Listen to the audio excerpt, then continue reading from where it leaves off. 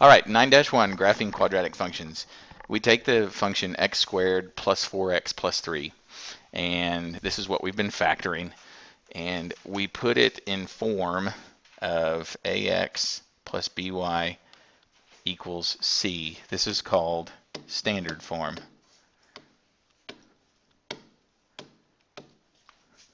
The reason we do this is because we're going to be graphing this, and it's going to make this, it's going to look like a U almost, and it's going to turn at some point and then make a mirror image of itself. To find out where it turns, or where the mirror image is, I'm going to find what's called the axis of symmetry.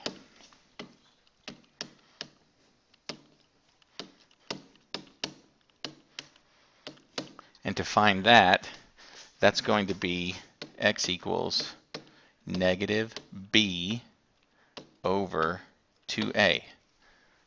So in this case, the b is my 4, because that's the number that's in front of the y, and my a is the number that's in front of the x squared, which in this case, because there's not one, it's just a 1. So that's going to be negative 4 over 2 times 1, which is negative 4 over 2,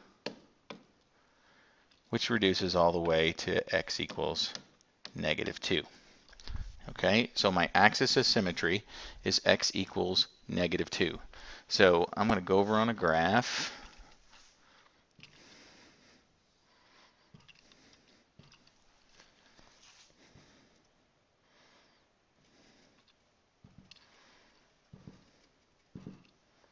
Okay, and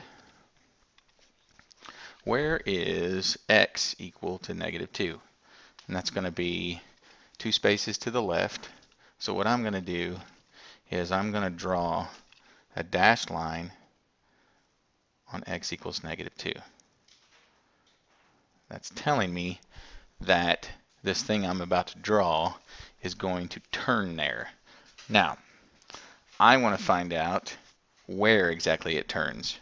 Does it turn somewhere up above here? Does it turn down here somewhere? Okay, so I'm going to take my x equals 2 value, and I'm going to go back to my original equation, which is x squared plus 4x plus 3.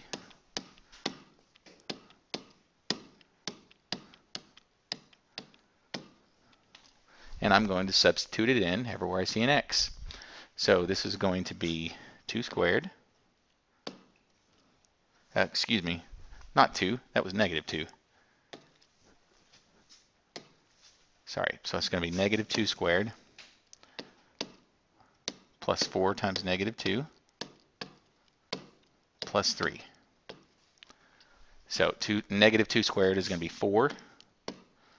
And then positive 4 times negative 2 is negative 8. And then plus 3. So 4 minus 8 is negative 4. And negative 4 plus 3 is negative 1. So where on that line is negative 1? Well, we're 1 space down right here. So that's the turning point. That's called the vertex. Okay, the vertex is the turning point. So now what's it going to do? Well, I'm going to go 1 space to the right and 1 space to the left. So 1 space to the right is going to be here. Oh, let me get a little better drawing there. 1 space to the right and 1 space to the left. Now, what's the x value of the space to the right of that line? That's an x value of negative 1. So I'm going to take negative 1 and plug it into my equation. So that's going to be negative 1 squared, which is 1, plus 4 times negative 1, which is minus 4, and then plus 3. So 1 minus 4 is negative 3. Negative 3 plus 3 is 0. So that's actually going to be at negative 1, 0. Now, treat this as a mirror because that's one space over. Then our next point is one space over. Now I'll go one more space to where x equals 0, and when I plug x equals 0 into that thing, it's going to be 0 squared, which is 0, times 4 times 0, which is 0, plus 3. So my answer is just 0, 3.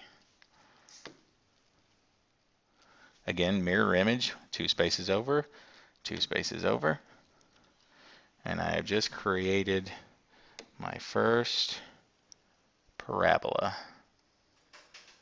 It looks something like that. And that is x squared, yikes,